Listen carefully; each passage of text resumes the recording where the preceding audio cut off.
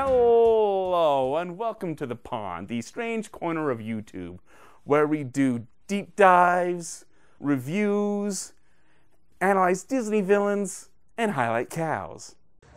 Yeah.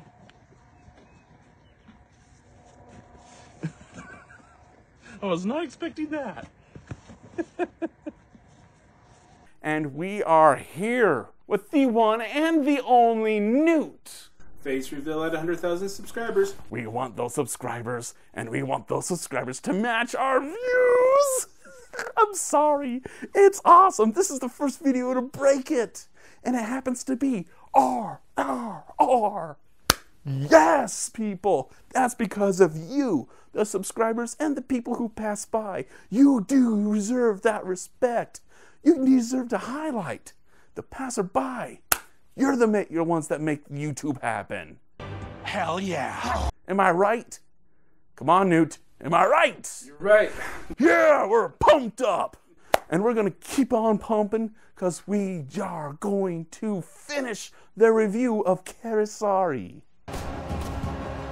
We did that review last year, and we called it a potential 7. Our highest number, a 7. But we don't throw it out immediately. We're not Hollywood. Oh. We wait an entire year and we watch these movies way more than once and to analyze and make sure it is worthy of the 7. Or is the 7 worthy of the movie? And we're going to find out. So strap on in and make sure you're ready because you're going down a big one. So let's do this thing! Sorry, after that big intro, I need to calm down. Woo! Now you may be asking, what makes a 7 out of 7? It has 3 requirements: rewatchable, deep diveable, and magical. We'll get to that. We'll talk about that magic later on. But right now, I want to go out of order and talk about deep diveable and see if Kesari is deep diveable. And it has an unfair advantage than most average movies. Excellent. Because there's 2 forms of movies, fiction and non-fiction. This is non-fiction, though it is very fantastical. And I love this movie for that. This is based on a true story. This really happened. 22 men versus 10,000 in one fort. Okay, that really happened? Wow! You want to learn more? And that is one of the great advantages of movies like this. Yes, it's based on a real event, but when you're done, you have to fulfill the goal. You want the audience to know more.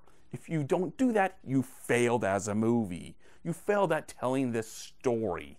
But this succeeded. I'm an average American. I know squat nothing when it comes to other cultures in the world. I want to learn. I am trying to learn. I want to learn because why? It's fun to learn. And knowing is half the battle. I feel like I've been robbed. 22 against 10,000? How come the average movie buff, nay, the average storyteller, isn't telling me this? How has no one noticed this? Please, sir, I want some more. It's that amazing that this happened. And the fact that you're curious, you want to know more, that is a cheat code this movie achieves because it executed it right. Kudos to you, yeah! And also, it's more than just, it has that cheat code that this really happened. There's another side to this. This is a different religion. I'm a member of the LDS, the Latter-day Saints, aka Mormons. And this is about the Sikhs, and more highlighting to them. And honestly, I can feel it. When they talk about their gurus and their lessons that the main character is teaching and showing off his religion, I am just intrigued. A, I see so many similarities between him and me. B, I'm learning something absolutely new. I know squat diddly-yot nothing. Actually, this was the first time I felt introduced to this religion and this culture. It is intriguing. And this is probably a great representative of it. And I am going to be brutally honest. There are times in this movie where I feel like it is something very spiritual. And this movie does it way more than once. And there's this beautiful moment where he talks. And I don't want to spoil, but I just want to highlight that moment that me of a different religion and them of a different religion, I felt like I was in a holy place. And that holy place happened because of the reverence they were filming and acting, and how we both can communicate on that scale. Beautifully done. That is something, a deep diveable, I think very few movies can achieve because of that reverence. Do you know how hard that is to achieve that in a film? Because Christian movies, we try to do it, and face it, we come out more hammy than preachy than just letting the silence communicate. Am I right, Newt? I could agree there, yeah. Too many seminary classes where all of us, even the teachers going, I can't take it, it's so hard, I'm trying my best not to laugh. Am I right? How many PTSD of humor do we have because of those movies? Ugh, way too many to count. 8 cows, Mr. Harris. You have to be a member of my church to understand that, and you have to be exposed to that movie too much. That's what I have! Come on, we need to up our game. We just barely have a chance, and yet we're doing nothing compared to the levels this movie has achieved. Thank you. I want to say thank you to the directors and actors and the writers. Everyone, thank you for achieving that. Christian directors, study Kesari. If you want to be spiritual and yet communicate beautiful and reverence, study this movie. It's more than just the story. It's the actions and the purposes and the characters. Do that. So that rant aside, it is very wealthy and deep diveable in many different forms. So yeah, that's a big one to achieve. And now the hardest and easiest thing to achieve, rewatchable. Bad movies can achieve this. Good movies cannot achieve this. I'm looking at you, Citizen Kane. Burn! Yeah, I said it. Why I'm being controversial about this? This is something Hollywood and some writers are forgetting. Rewatchable. How to achieve legendary status is not the box office. It is your audience at home. There is where the power lies. Not your big screen. It's the little screen. That is where power comes from. Movies that weren't our classics because of that small screen. I need to see this more than once. And within the year, I've seen it 3 times. And one of them was with the Newt and his wife. Yep. Okay, he said something there. Yay! Trying to get him more involved. This is something we need to achieve. And this movie, I never got sick of it. Actually, I was able to understand it better. Why is it this movie has 2 halves? The first half is more lighter, funner, and it has that, what we Americans call the Indian stereotype movie. It's music and song and dance. Well, there is a strategic reason why it's like that. This is the lighter side. This is the side that's just to butter us up and make us feel good and make us feel happy. Because why?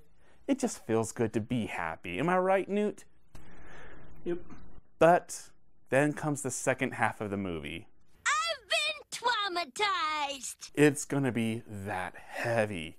That is where the spiritual stuff is going to come out of the wazoo. That is where the heavy stuff and communication comes out. And that is when it's 22 against 10,000. The characters you like or characters you're going, with, it's going to get brutal.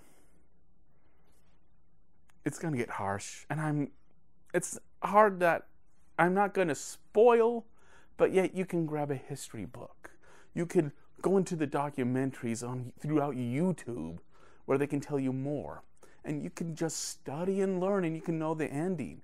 But A, I recommend that you do that, and B, still watch the movie. They communicated that perfectly, and it is just gut-wrenching. And I don't mean it in the verbiage of gut-wrenching. This movie feels like it just got a fist, punched it into my stomach, and started twisting and pulling my guts and said, "At least we're not Sudaru dumb." And I'm going, "I know you're not, but it still hurts. You're not Sudaru dumb, but oh, I need an antidepressant. But you do the ending good." It's that brutal, but it communicates that brutality in a loving way. And it does it very well. And it's not the point that you're Joker. Okay, you're a 7 out of 7, but I'm not going to watch you again. No, it's not like that. It's, you're an amazing movie, and actually I wouldn't mind watching you again. You make heroes heroes. You show legends that they are legends. These are men that are beyond human. They achieved what few human beings in human history have achieved. It communicates that. And you're thankful for it. You just look at these characters and go, on the levels of every single human man on planet Earth on storytelling, we're not giving you the man card. We hope you can give us the man card. Damn! Now that is the second half of the movie. Well done and perfect. So it wins in that regard. Too many rants aside, but it had to be said. Magical. What is that description? It is the description of the story is so good that we, the audience, liked it so much we want to spread the word. It's me and you going to friends and family and saying, "Watch this again. You're going to watch this and you're going to like it." And I mean you're going to like it. And we're watching our friends and family in the corner of our eyes because we're still watching this movie. It's that good. But we're paying attention still because guess what? He's smiling when I'm smiling. Yes. He's laughing when I'm laughing. Yes. They're cheering. They're shocked. They're feeling all the emotions I'm feeling right now. It's magic. We caught it. And when we're done, we're discussing the movie. We're loving the movie. And then when they meet their friends and I meet more friends, we do the thing all over again. That is the magic. It is to spread the word. We are being missionaries of the story because it's that good of a movie. It's that good of a story. And does Kesari have that? I'm talking to you, right? More than that, I'm talking to you with passion. This is something I want more people to watch. I'm talking to you, America. Take that snobbery out of your rear end and just give in and watch a foreign movie that has some song and dancing occasionally. But it's all about the emotion. It's all about the story. It's communicating something that really happened and giving its reverence to that. Just nut up and shut up and watch this. But it's near to 3 hours long. I'm not so sure I have a time of day for that. Find time. It's that good of a movie. It's entertaining, it's heart-wrenching, it beats you to a pulp. There's so much depth to it. It is reverence, it is beauty, it is fun, it is charming and violent at its best. But it's not dumb violence. There's a point to it. You know, some of it may be a little cringe. That's part of the deal. And this movie sells it. Just watch it. Look at the passion I have. This is me pleading to watch it. Does it fulfill magical? Oh, yes. It fits all 3 criteria, and I am locked and loaded for it. This is a 7 out of 7. Nay, more than a 7 out of 7. This is a Kumara Smile Award. What is that? It's me loving a movie so much it makes me want to smile. Any number in our ranking system can have that. Most of them are 5s, actually, but I don't care because I love them. And this movie I want to have in my library. It's that good. Just due to budget restraints of my own personal life that is preventing me to get Kesari and RRR on physical form, not digital. So that way, if some streaming service pulls them off, guess what? I still have it. That's how good this movie is. And that's how good you need to watch it. And, oh my gosh, yes. Yes, it's that good, people. And I hope you watch it. And I wait till that time comes. So until then, this is the Bullfrog and the Newt signing out. What? Wow, it was so good.